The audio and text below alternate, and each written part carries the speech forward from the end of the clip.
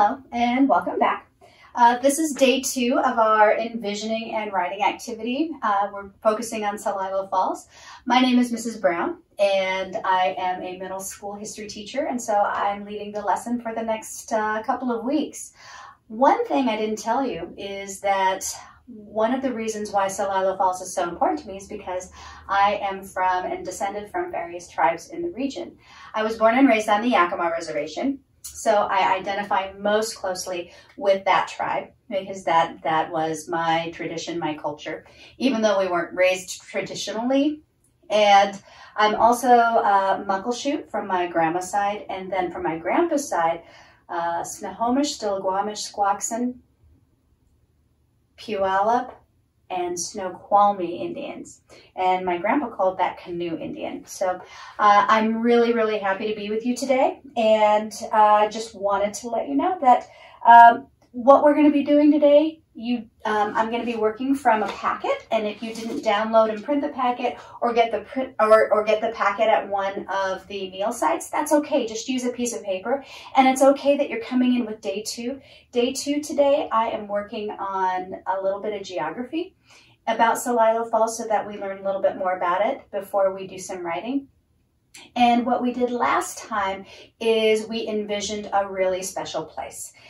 We used our 5 senses. We talked about what a place would look like, sound like, feel like, smell like, and even taste like. And so I did that with a place that's really important to me, Cemetery Road. And so I told you that I would draw a picture of it, and I did. And I also have it here. Whoops, I'll move on to the next one. Yes, it's Wednesday the 25th. I'll move here to my drawing. Now, it doesn't need to be this elaborate. I found some colored pencils, and to tell you the truth, I took a lot of high school art classes. So it doesn't have to be perfect. It has to be perfect to you, because ultimately what I want you to do is to paint a picture or draw a picture using words, so that we can envision just like we practiced last time. And so you can see the pillars where my friends and I sang. You can see the irrigation ditch, although it looked really blue. If I had to do it over again, I'd probably make it green because it was really a lot more green. And there's the tar and gravel road. And then there's Darren Kissler's tree, and I even put his tree house there. And the doorbell, he had a doorbell. And this is not accurate, but it wasn't part of my memory that it was really important to me about, and so I just didn't bother with that. And so then I ended up drawing a little bit more, and then I even drew an irrigation gate where people would turn the crank and then release more water. Remember in the pictures that I showed you last time, I said that there was something missing. It was this area here that we called the pit. Now that's a whole other story that we would be talking about. So as I said, we're going to be talking today about Celilo Falls. And so I'm going to be taking a look at my packet here. And here we are at Celilo Falls. Now, Celilo Falls is along the Columbia River in between Washington and Oregon. This is the Oregon side, and it is where the falls were. The falls were closest to that side, and so that's where all the fishers were. Now, tribal people have been fishing Celilo Falls since the beginning of time. That's since the first daylight, since before remembering. So it's been thousands and thousands and thousands and thousands of years that people have been gathering here to trade and fish. And then there are also there's also a tribe here that lived there year round, and they were the YM. And so you can see all of the fishers and what they're doing. They don't have fishing poles. They do have poles. These poles are really long, and they actually dip down into the water, and they have a net attached to it. And so that's how they would catch the salmon. And so this place,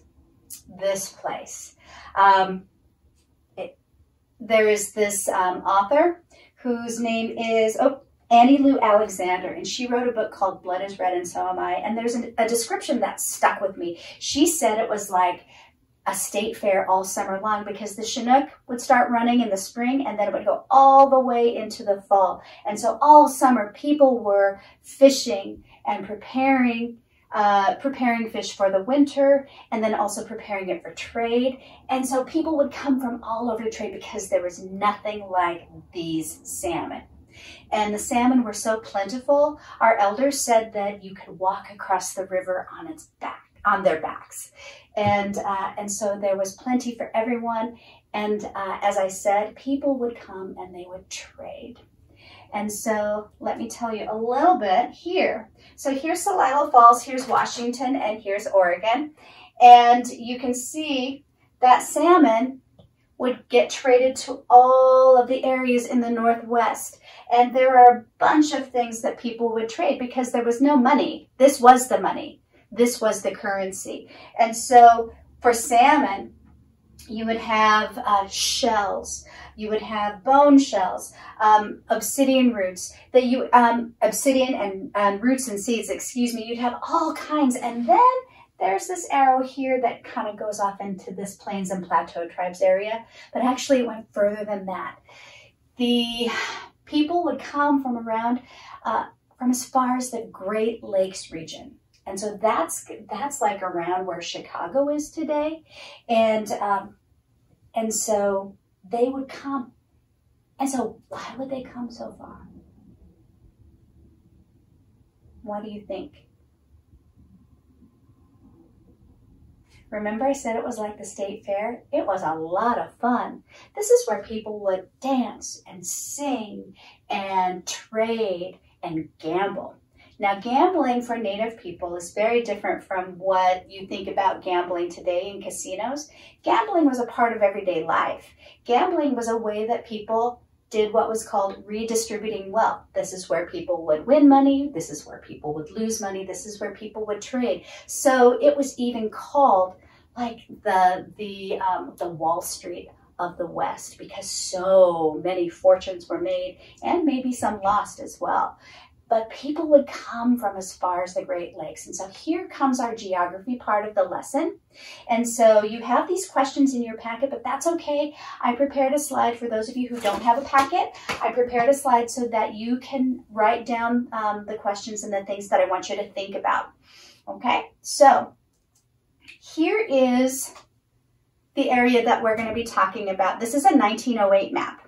And we can see Washington is up here in the upper left-hand corner, and that Celilo Falls is right here in between Washington and Oregon. And if you look really close on your packet, or if you grab a map, you can see that there are a lot of waterways, and then there are the Rockies, the Rocky Mountains, and then you keep on going, then there are the Great Plains, and then way over here is the Great Lakes region.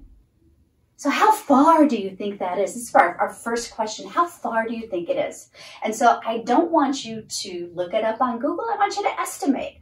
Estimate how far. And so you have to have some type of reference point, right? And so the first thing that I want to show you is that Washington's about 360 miles wide. And so I can take that and I can estimate 360, 360, 360, and then some. I think about on the other side, if I were coming from the lakes over there, I would have to estimate even further, but this is far. And so this is one way that you can estimate distance on a map. Sometimes you have that legend. This is how you would use, this is how you would use the scale of your map, and you'd be able to estimate. And so, how far do you think it is? And then again, we start thinking about, that's a long way. That's a long way. And can you review? Can you think about why people would go at all? What would be so important for folks way over here to travel all the way over here without a car, without a truck, without trains, without scooters, and without airplanes? And what would be so important for them to get here? You remember what we talked about? It was the salmon, and it was the community, and it was the experience. Is that people traded all over, traded for what they needed and wanted. And the greatest currency here was not even thought of as currency. this area was sacred. It's another vocabulary word I want you to think about. They were sacred. And if you look sacred up in the dictionary, it says worthy of worship. And certainly you're not going to worship a place, but the other part of the definition says that it is worthy of great respect. They use the word reverence. And so this place becomes so sacred, not just to the people in the Northwest, but everywhere.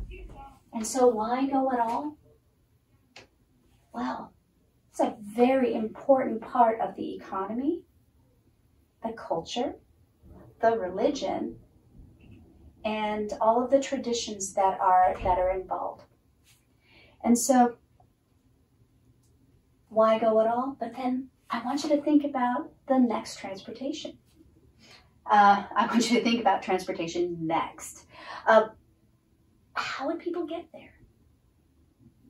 Crossing the plains, the Rockies, and so forth. How do you think that they would get there? Certainly by foot. Certainly they probably have maybe some pack animals if they were very lucky, and that was in their culture. In fact, the plains people are horse people, and so they would. But then, how else? And so I want you to take a look at this map or if you can look up another map, and I want you to think about what the tributaries are that lead into, or that empty into the Columbia River. If you remember, tributaries are bodies of water, creeks and rivers that feed into larger bodies of water like the Columbia, that then feed into even a larger body of water, the Pacific Ocean over here. And so you think about all of the Columbia River's tributaries. You probably want to take advantage of that, right? And so for the last part of your lesson, which you don't need to complete today, you probably want to look at another map other than this one, maybe, but you can use this map. It won't have all of this here, but I want you to imagine, I want you to think about what are those possible water and land routes that people from all the way over here would take to get to Celilo Falls. It wasn't just for fish. It was for something really, really, really sacred and important. And so that's our geography lesson for today. So today you did learn about Celilo Falls. You learned a little bit about its history, and you learned about the geography, and you learned a little bit about its importance to tribal people, not just in the Northwest, but everywhere. So we talked about that, and then I shared with you some vocabulary and some geography skills that I want you to complete. I would invite you to complete. And then next time then we are geared up. We are all ready to use our senses to not only envision, but also infer. When I start reading out loud a story about Celilo Falls, we'll read that together, and then we will do some more of those reading and writing skills. So until next time, thank you so much for hanging out with me, and think more about Celilo Falls. Think more about your place. Maybe you have, you've seen some more details here that you might want to jot down in the beginnings of what could be a really great story for you. Maybe you add them to your sketches and your drawings if you've drawn them. So thank you very much, and I will see you next time.